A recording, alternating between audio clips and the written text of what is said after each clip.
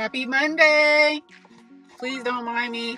It is April 15th. It is tax day, y'all. But it is I, it is me, it is she. It's just E from It's Just ETV. Hey y'all, how is everybody doing? Hope you are having a wonderful day. It's back beautiful out here, but I think it's going to be short-lived. We're going to get some more rain, but I don't think it's going to be this week. But here I am. It is Deliberation Day. And it's also tax day. Did my people get their taxes in? Y'all turn in y'all tax info April 15th. Monday, y'all got till midnight today. I ain't gonna say nothing. I used to be one of those back in the day that wait till the umpteenth hour. And I still wait a little bit late now. Please forgive me, y'all. I'm filing my nails because I took off my nails. And so I'm trying to take the maintenance part. Please excuse me if you hear all this filing. My apologies. But yeah, tax day. I know y'all got y'all taxes in, right? All right, get them taxes in.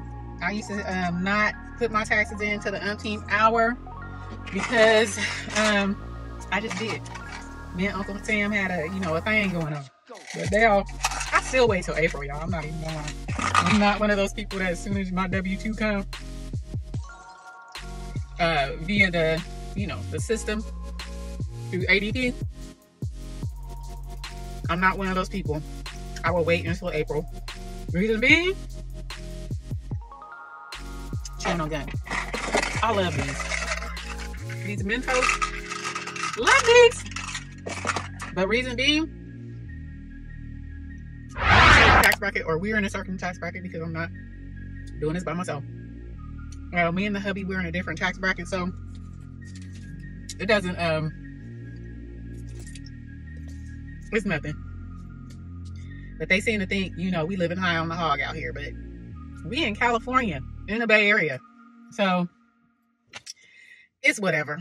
So I don't rush to do it. The little coins I get, I'm appreciative, but it's nothing major because we're in a certain tax bracket. It's like when you're in the middle, high middle, ain't no love.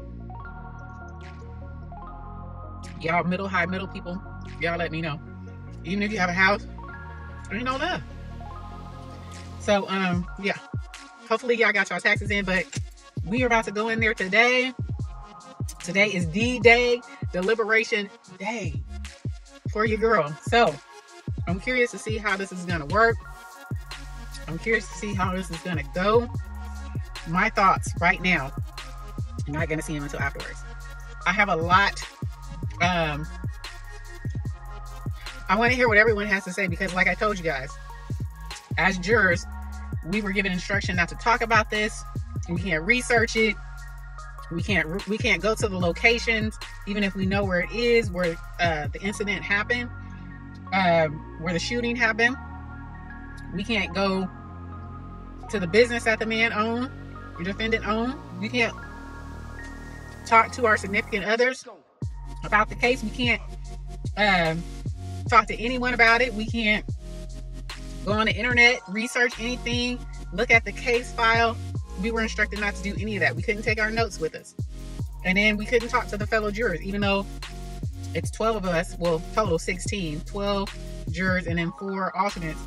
We were instructed not to talk about it. So even though we leave break, we basically go our separate ways. Or if we go to lunch together or something, we couldn't talk about it. We have to talk about anything else except that. So we can only discuss this when we get into the deliberation room. And there we have our notes. Anything that we need, like transcripts, the videos that were presented, the exhibits of videos, the exhibits of expert witness detail, we can get all that stuff in there. So I'm interested to see, me personally, because I listened to the closing arguments on Friday. Both parties, both prosecution and defense, they wrapped up their closing arguments. And I know what I'm thinking. I'm curious to see what they're thinking. So yeah, that is going to be the part. For me, because I am, how can I say this? I am the only representation on the jury, I'm interested to see other people's perspectives, because there's only one person on trial that is this, and the other defendant is Brown. And so listening to everything and given the instructions that we have, how to look at, you know, the overt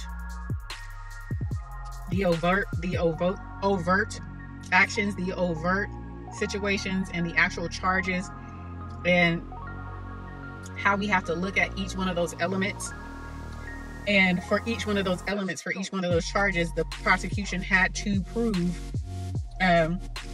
beyond reasonable doubt, if, you know, had to prove beyond reasonable doubt that these two people, sometimes it's just one, sometimes it's only one. A few of the charges are just for one individual, one defendant, and then the rest are for both. And at any point, you know, she had to prove her case. And for me, in my opinion, for one of the defendants more specifically, it was not proven. And so I'm interested to see what others are thinking, because based on her closing argument and their closing arguments, I was more so, I'm just gonna let y'all see it. I'm not gonna talk about it. I'm not gonna talk about it anymore. But I just want to get in the room with everybody and see what everybody has to say. Because like I said, it's only numero uno. The rest are persuasion. I like to call it persuasion. 7 persuasion males. That's good. The jury is both male. 9 males. 7 of them are persuasion. 1 is Middle Eastern. 1 is Asian. Then 3 females. 2 Hispanic. And 1 Negro. So, we're going to see. We're going to see. So that's what I'm working with today. Like I said, closing arguments were good on both sides, both parties. But I have my talking points for the deliberation. And before I say anything, I want to see how the room is, what says the room. Okay? What says the room? That's what I want to do. So I'm going to let you guys know. Deliberations can take a while. They may take less than a while. It depends on how everybody's flowing in there. So, you know, we can't leave until we reach a verdict. We can't leave until we reach a verdict. So this is going to be interesting. All right, you guys. I will talk to you later. Hit that like button. Hit that thumbs up, thumbs down, thumbs up. It's whatever. I do not take offense. Leave in the comments your thoughts. Always interested to hear it. All right, you guys. Bye.